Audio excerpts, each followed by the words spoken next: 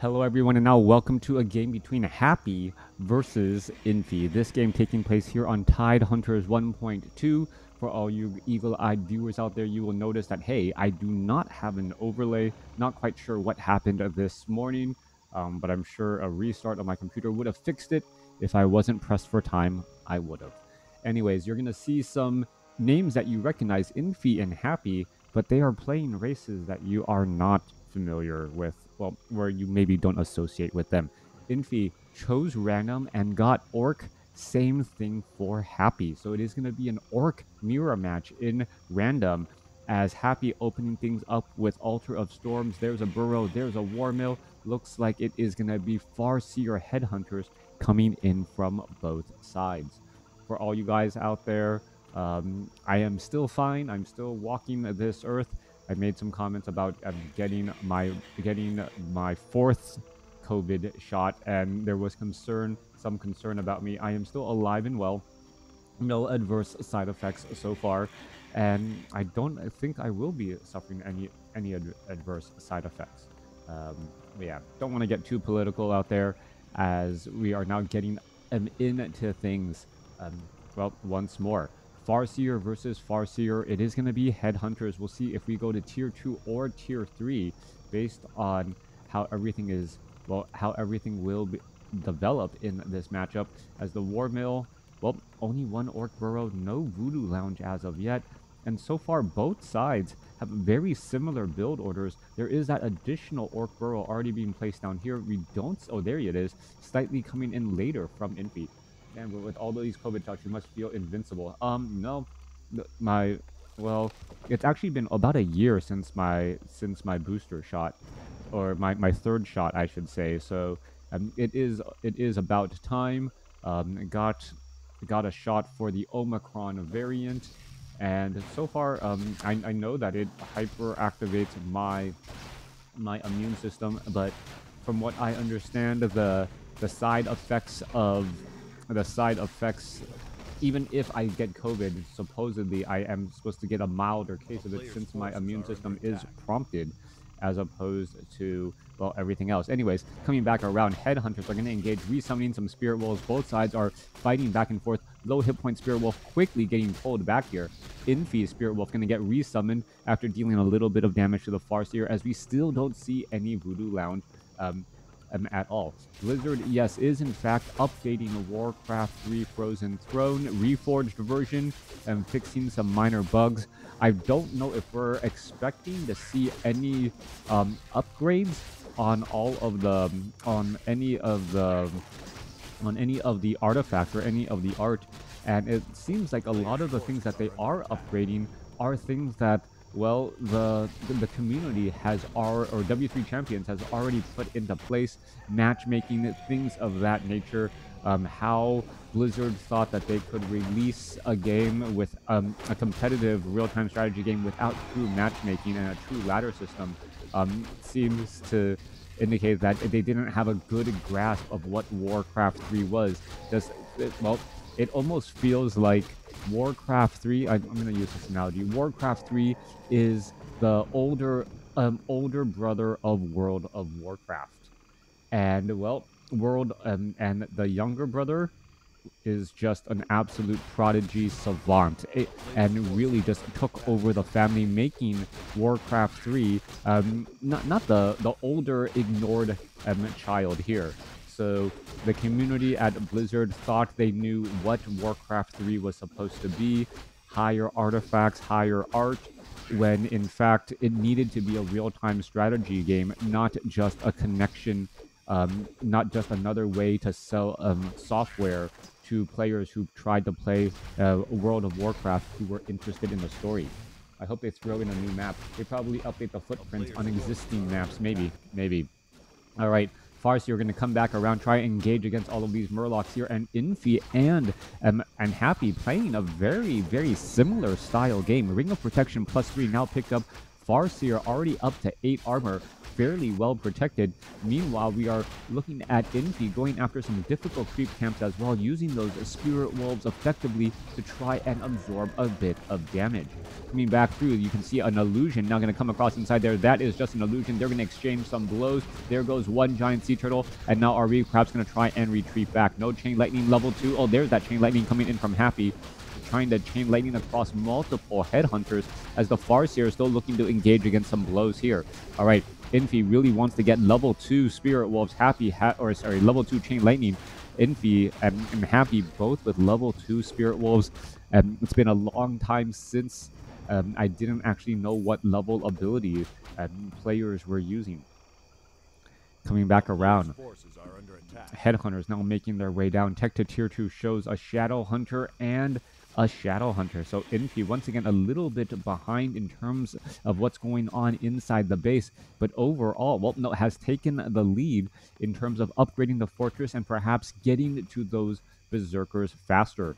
If for instance, Infi is able to get the berserkers and engage against Happy's headhunters for 5 or 10 seconds, that would be a very large damage increase, as well, headhunters only have 375 hit points compared to the 475 of berserkers.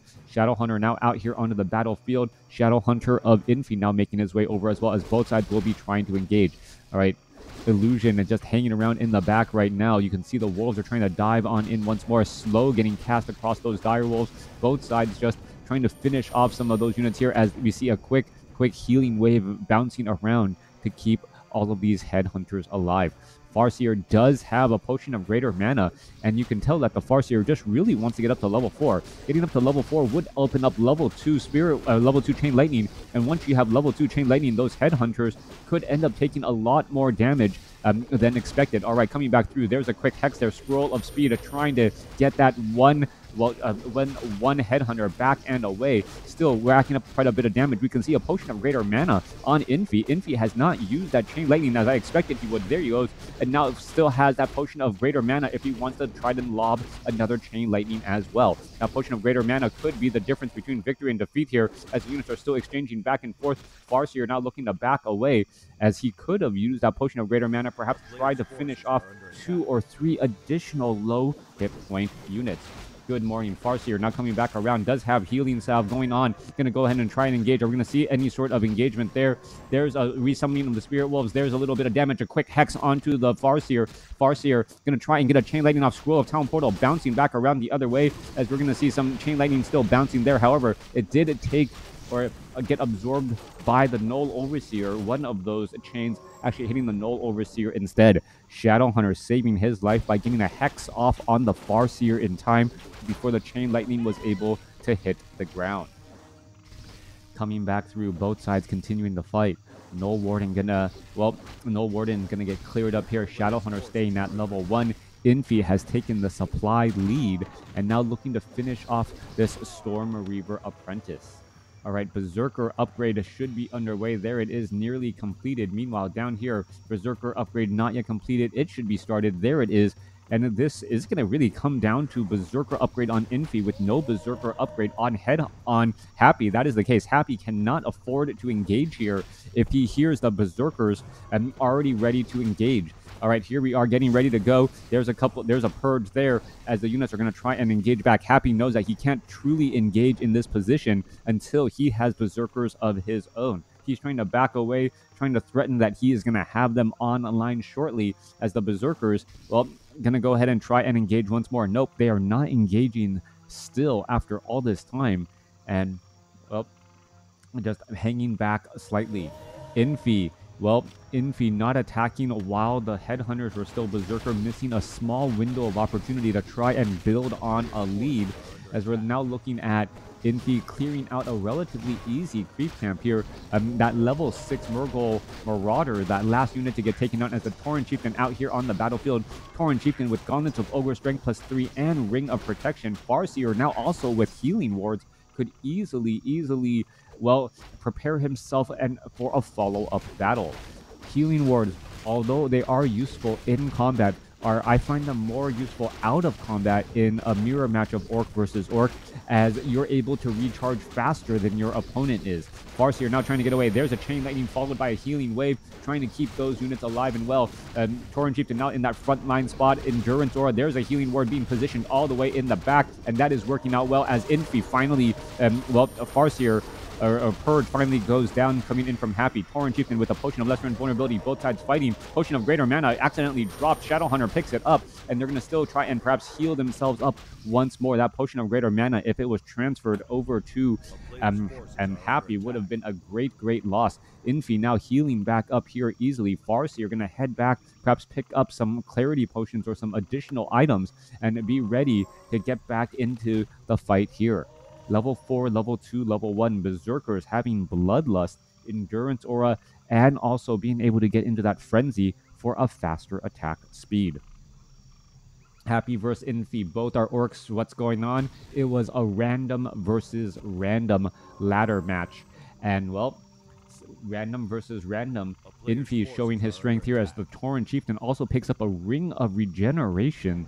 A powerful item indeed to keep that Tauren Chieftain topped off. He still needs a Potion of Lesser Invulnerability as the Tauren Chieftain of Happy walks up to the high ground here, Scroll of Speed to try and get it for a tactical retreat now as the Farseer are getting ready to engage. Tauren Chieftain, does he have a potion? No, he does not. Thought he was buying a Potion of Lesser Invulnerability, instead going after a Scroll of Healing as the Berserkers are looking to engage here. They do have Bloodlust, 2-0 upgrades, going up against 2-0 upgrades coming in from both sides as the Tauren Chieftain now heads on up to the high ground here to perhaps gain a little bit more experience. Tauren Chieftain wants to throw down a stomp. There is a Potion of Lesser Invulnerability on Happy's, and there is a stomp right there. Beautifully done, as both of them are going to try to engage up on that high ground here. Tauren Chieftain trying to stay using that high ground line of sight loss to lose the focus fire from all of those Berserkers and perhaps try and line up another stomp here in just a moment. All right, is that Forest Troll going to get taken down? Yes, gives level 3 to the Shadowhunter. Thought that was not going to be a very big deal on experience, but that level 3 now huge with level 2 Healing Wave on the table to help protect that Tauren Chieftain. Tauren Chieftain getting in a bit of heals as well. You can see that natural regeneration on a strength-based hero with all of that bonus strength and Ring of Regeneration adding quite a bit. There's a stomp, but the Hex was a split second too late. There's a stomp there again as Healing Wave still bouncing around. Berserkers with Frenzy, both sides trying to fight their way through. Near mirror match as Chain Lightning now bouncing across here. Scroll of Healing still can be used. No, it's already been used. Tauren Chieftain down to 165, 107, 284. Healing Wave going to keep him alive as he's now trying to back up here. This Tauren Chieftain has a Potion of Lesser Invulnerability. Hasn't used it as of yet as the Healing Wave comes down for the save. Tauren Chieftain now going to try to throw down a stomp. Both sides, those Tauren Chieftains, well, doing their dance moves in sync and, well, not affecting each other right there. If the radius was a little bit larger, perhaps would have worked. Tauren Chieftain Healing Ward in the back quickly gets purged, but a little bit of extra healing available for Infi's army there. All right, that little bit of extra damage could have been enough. Tauren Chieftain now trying to lead the charge. Farseer gets the Chain Lightning off, but not enough to finish off more than, well, 2 units there. That perhaps could have been the difference, and that little bit of bounce not quite working out in, well, Infi's favor. All right, continuing to fight their way through. Tauren Chieftain wants to throw down another stomp. Should be able to do exactly that. Now going to try and back away. That Ring of Regeneration keeping him still topped off as there is another stomp right in the center here. Tauren Chieftain absorbing quite a bit of damage. They're going to need a force to retreat back out. Shadowhunter and Farseer, everyone's pretty much out of mana as Happy is fighting next to his Voodoo Lounge, and that should give him a big advantage here. All right, Happy is at 43 supply. Tauren Chieftain gets taken down, and Infi starting to gain a big advantage here. Farseer looking to perhaps put in a little bit more pressure. Healing Wave as the Farseer says, you know what, I need to retreat back, but you know I will be back for more soon. All 3 Healing Ward charges were already used. This is one of those opportunities or times where I would say Infi, if he had that Healing Ward, Healing Ward would be able to place it down and in 20 seconds be ready to push once more and really catch his opponent off guard. Now, what else is going on here? Infi's Tauren Chieftain just shy of level 3, and you better believe he wants to get to level 3 before he does his next push. Shadowhunter or Tauren Chieftain actually not having a Clarity Potion I'm quite surprised by that. Are we going to get a Robe of Magi? Big item on the Tauren Chieftain, but instead given to the Shadow Hunter for more heals once again. A Tauren Chieftain down to about 90 mana now. We'll have enough for one single stomp, but the healing waves should be enough for the Shadow Hunter to keep things going for a while. Scroll of Healing now on Infi. Infi's going to go in for the follow-up kill. No Death Coil, Frost Nova shenanigans coming across from Happy to try and, well, win with just his heroes. Farseer going to engage here. Tauren Chieftain back out here onto the battlefield, but, well, no army to try and support. Level 3 Shadow Wolves out here onto the battlefield, as well as the Tauren Chieftain looks to remove the home field advantage of this Voodoo Lounge. Once this shop is gone, no more easy access to mana pots or health pots, as the Tauren Chieftain now trying to make its way back over. All right. That Shadow Wolf wants to run away, doesn't want to give it free experience. There's a quick Hex onto the Tauren Chieftain. Tauren Chieftain, well, is he able to break free? Yes, able to dodge that stomp right there as the Tauren Chieftain misses and doesn't really stun anything at all. Infi continuing this push on in here. Tauren Chieftain gets stomped here, absorbing a little bit of damage, but that's going to be far too much. Infi comes away with the win after stalling Happy's Tauren Chieftain, keeping him at level 2 while getting to level 3. Even though Infi was unable to land an efficient level 2 stomp, his army supply in the end was still large enough to and too difficult for Happy to overcome. Thanks for watching. Thanks for listening. Hope you guys enjoyed it.